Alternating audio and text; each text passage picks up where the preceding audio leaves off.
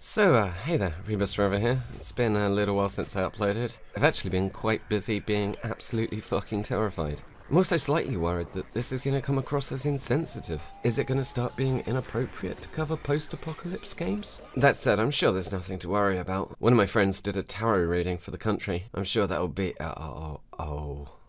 Anywho, good luck everyone, and let's get on with this. Hey there, Rebus here. And I have a power. What power, I hear you ask? The power of voodoo. I am instinctively compelled to reply. I would then quickly amend my reply to take the opening question more seriously, at which point I reply, I have the power of time travel. Granted, only the power to travel through time in a linear fashion, and only forwards, but this unique set of skills enables me to remember, and a thing that I remember is Warzone 2100.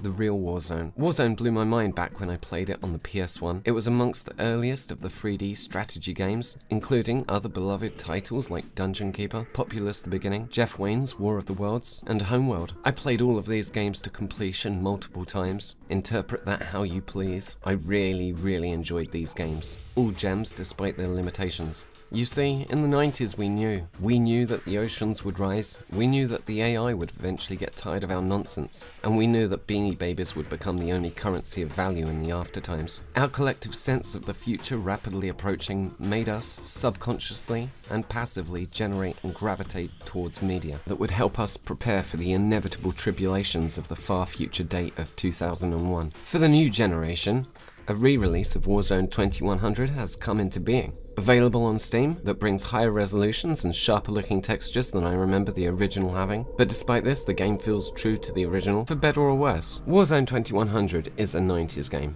It is also an RTS, since EA had only just bought Westwood and was yet to directly and fully procreate Westwood Studios. That said, I am looking forward to the CNC remaster. But yeah, back to Warzone. The world done screwed itself, and I mean in the game, though also. I don't not mean the real world, but specifically regarding the game, it's a one-part Skynet and one-part ecological disaster situation with a sprinkle of Fallout setup, providing your faction with the narrative means to have survived the doom of mankind in general, whereupon you now take to the wasteland in glorious HD rather than whatever awful muck resolution the PS1 version I played put out. Warzone was a game very much ahead of its time, with notions such as expanding maps, hub bases from which you can supply your war effort by air support, fully modular vehicle design, allowing for quick and varied designs for your chosen playtype, eventually including VTOL and hover technologies, with a very wide range of weapons and support modules. Visually, the maps and units show their age, unless aesthetically you're only interested in creating a mass of partially indecipherable green shapes. Graphics aside, one of the great things about Warzone is the switching between missions, set in the ever-expanding main map, on which your base is settled. From here you will launch missions further afield where you deploy units from your main base via drops. These raids into enemy territory are usually with the aim of raiding a faction and claiming their technology, and thus increasing the range of buildings and equipment and weapons for your vehicles. One of the main components I enjoyed about Warzone was the time management. Making use of all of the surplus time you spend in your home regions to fortify, then after a mission on another map, coming back to your home base, and being able to fight a furious defense with your new tech against waves of opponents versus the defenses that you carefully laid out previously. Warzone had a really good rhythm to play. Aside from a few bugs I've encountered, the new remake does the game proud. At the super low price of free, it is an easy recommend for anyone who enjoys trying older games, or else a fairly glorious experience for anyone with any lingering nostalgia for the game back in the day.